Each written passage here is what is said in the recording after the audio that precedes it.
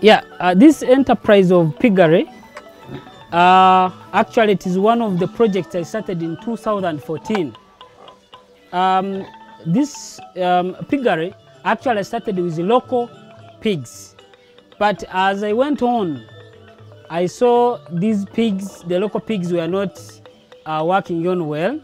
They had some other challenges. So basing on those challenges, I had to research that if I want to venture much into this piggery and get profits, make sure that I get good pigs and I get profits out of it. First of all was to look at the breed. The local breed was not important. Then I searched and found out that there was a breed called Cambraff.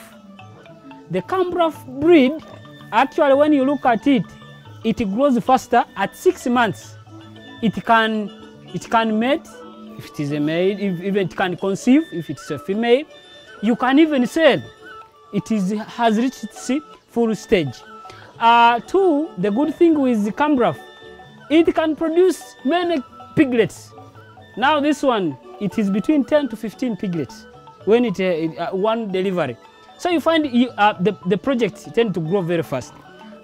Three, you find these Cambraff pigs, they are not breaking in feeding, because now this pig, it is over 200 kilograms. But in the morning I give it 1 kilogram, in the afternoon 1 kilogram, and in the evening 1 kilogram. What makes these pigs grow faster and bigger? It's not just food, but water. You have to make sure your pigs have enough water. That's why we had to innovate and have these nipples. When I tried to search on science of the pigs, they are not meant to take water a sip at once. They are meant to take little by little. They eat and take, eat and take. So we looked at those who use it to pour water that this pig will take. It would take once, this water gets dirty, and in the end, it stops taking it. It just spray in it over. Then it will not be taking water. But when you have these nipples, it will take this water from the nipple, and even it will not take this dirty one. That means if you had put it here, you will be limiting it. And what makes it feel comfortable, not to find it when it is breathing, when it is having high temperatures and the like, is frequent taking of water. This water system, or with a nipple, anybody can have it. You don't need to have electricity to have this nipple water. No. You just have to get your tank, raise it up, when you get your stands, put it there, power into the tank. Then you connect down the plumbing system. You will be able to use this. Now, after starting, I also found that pigs which were kept in concrete made structures with cement and the like, they were too expensive.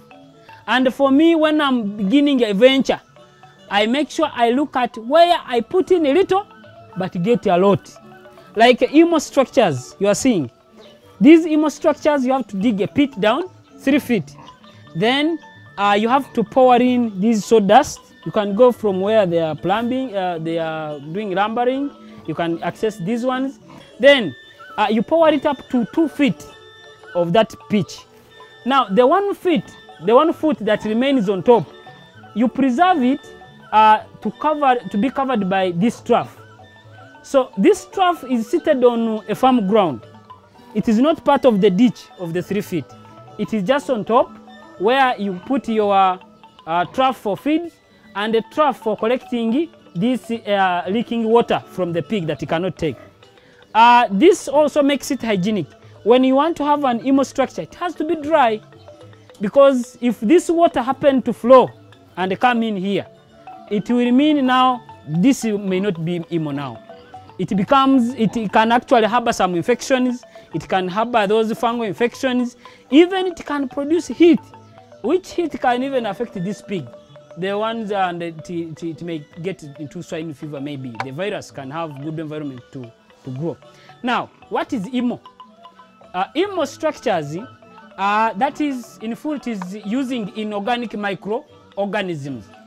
Now, the science there, when this pig releases its waste, the microorganism, bring me that bucket, that drum. So you find, bring it for me. Now you find those microorganisms, it is called vetiline powder. The vetiline powder, what is my tin contain of vetiline powder? Do you have it? You bring it here. Bring it here. From here. So now, the vetiline powder. Where is it? Now this one, you have to, this tin called vetiline powder. This vetiline powder, you get the powder from it and mix it into water. The whole of this can accommodate 5 jerrycans. This can mix 5 jerrycans. But you try to estimate, like this one we normally make of 2 jerrycans. When you put 2 jerrycans here of water, we get some like 3 spoons of vetiline powder, put it. You cover it well. And you can put in maize bran. Now this maize bran acts as food for these microorganisms. So you have to leave it for a period of 4 to 7 days. From 4 to 7 days, microorganisms will have started growing. Then you get your water, this water, you will see it even having some microorganisms which have started growing. So when you just have to smash it into the structure, So these microorganisms will grow. After growing, this pig, as soon as it drops its waste, those microorganisms will have multiplied and they start eating on it. In 3 hours, you will not see the waste where it has gone. It becomes dust. It breaks it into dust. And that dust will keep on coming in for around 5 to 6 months. This dust will rise and you find it getting into soil. Then that is the time you are supposed to remove this sawdust and put into the farm. How much do you have to pour in there? This actually, even if it is half a cup, it's enough of this water. Because there are a lot of microorganisms here. When you spray, you sprinkle around, there is a lot of microorganisms here. And after putting, they keep on multiplying. You don't have to put a lot. They will multiply themselves around. How often do you do that? This has to be, you have to add in every after 3 months, 3 to 4 months. You can even go to 4 months provided you keep your structures dry. So if you put in, it is dry, you go at 6, that's when you add in more. Then for removing this, it can be 6 to 7 months, depending on how much volume the pig is producing. And those microorganisms, after eating all the wastes, won't they become harmful to the animal? After some time, because you are saying they eat all the wastes, and when they are done. No, the micro, as you have said, it is micro. That means they are invisible. That's the first thing. 2, they only feed on biodegradable products, materials that can decay. So if something is living, it cannot even have touched it. But even we put chachu. That's what they feed on.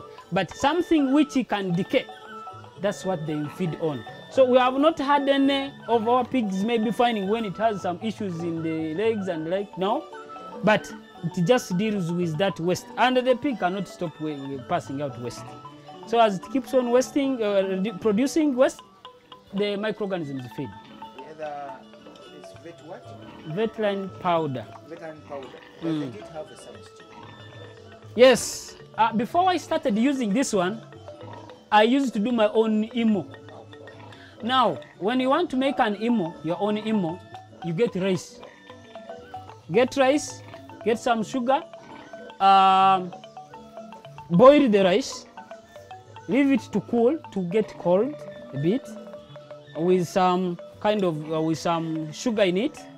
Then after, get that rice with its sugar, cover it into a polythene bag, a polythene paper.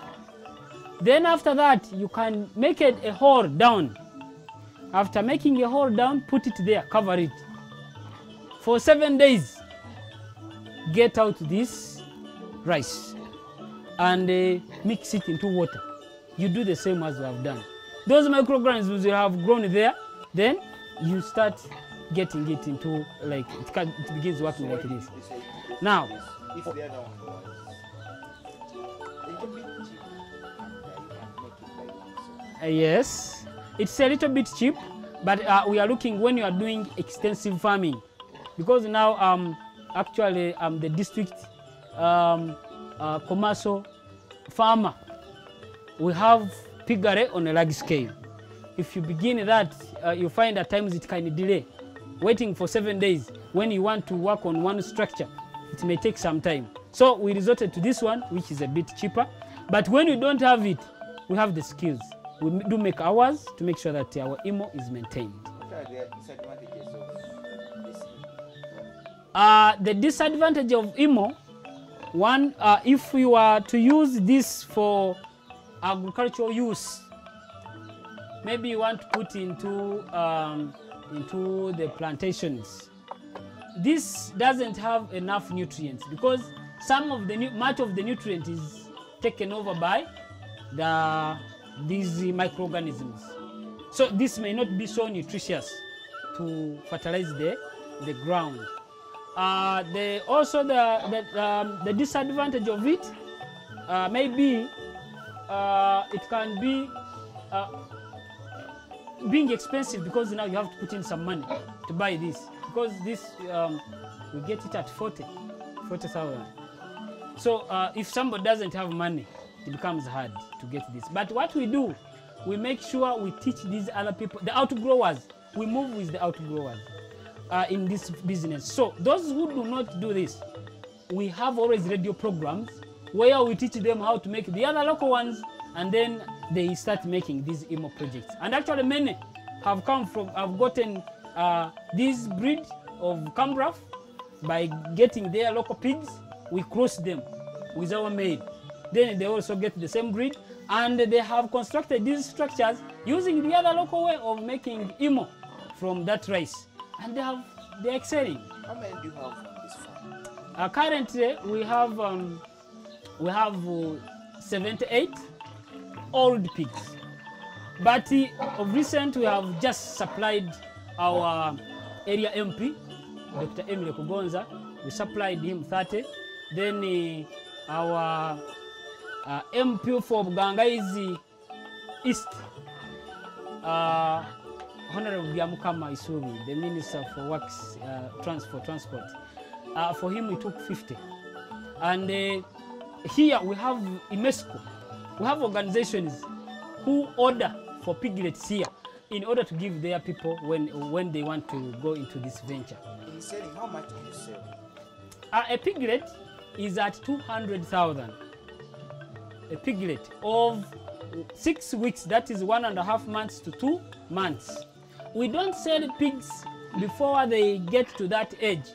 Reason being, when you give someone a piglet that is still breastfeeding, it becomes very hard for this pig to grow, and this person may hate the project. So for us, after weaning them from their mother, we put them on pellets. That is called the weaning feed for younger pigs.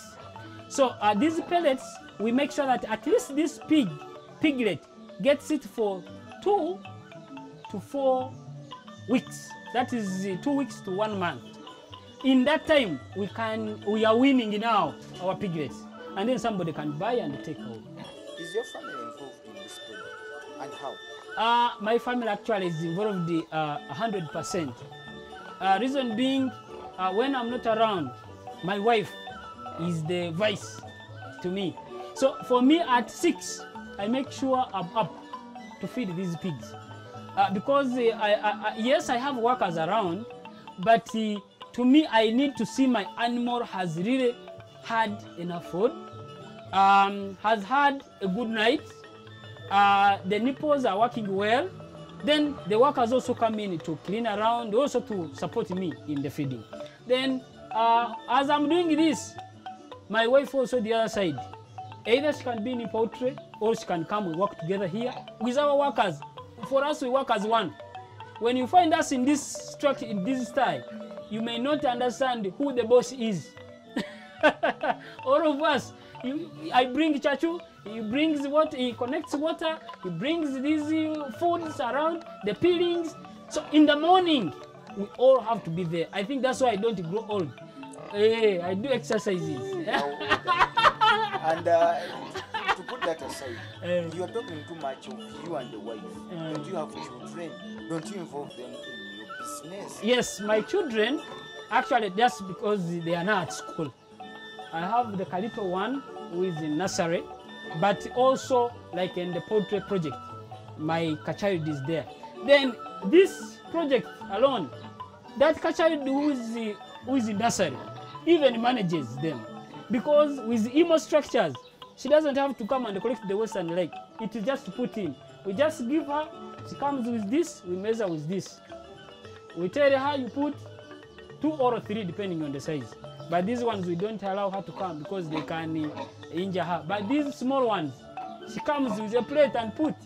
Get maize bran and put, maize bran and put. Then from here, she also goes in the poultry. She likes poultry. She goes and plays with those birds and, you know. So my family is 100% involved. And 2, when it comes to school issue, I know these days they are more practical now. Last time I was sharing with my daughter who is in P6 at Notre Dame. She told me when it comes to, when they talk about piggery, they say, Rachel, tell us, because we have pigs at home. They are point of reference at school because they know they do this work and they have been doing it better.